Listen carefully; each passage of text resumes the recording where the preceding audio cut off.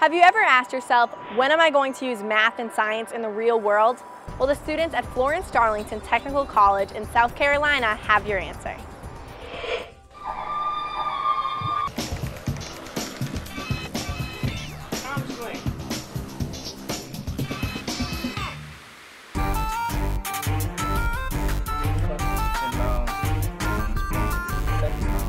We have projects that entail all of the classes that we're taking: algebra, trigonometry, physics. So it gives us a real idea of what we'll be dealing with after we graduate from the college.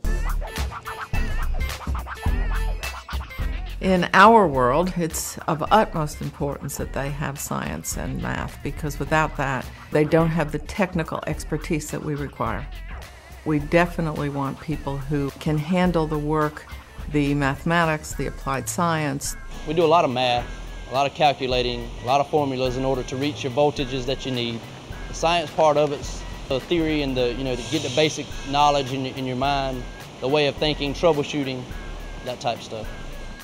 I didn't know we would actually have to use statics in our field, but it has a lot to do with it, and trigonometry also. You've got 32 and 26 with their values and columns. Math, is a core course in almost any job that you want to be in, but you really need to pay attention to the basic skills in math. Math, science, and physics are very important in my position.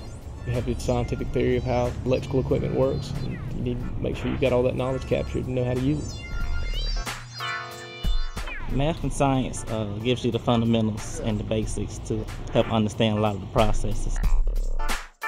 So without those foundational skills, you won't even be considered for a job with us.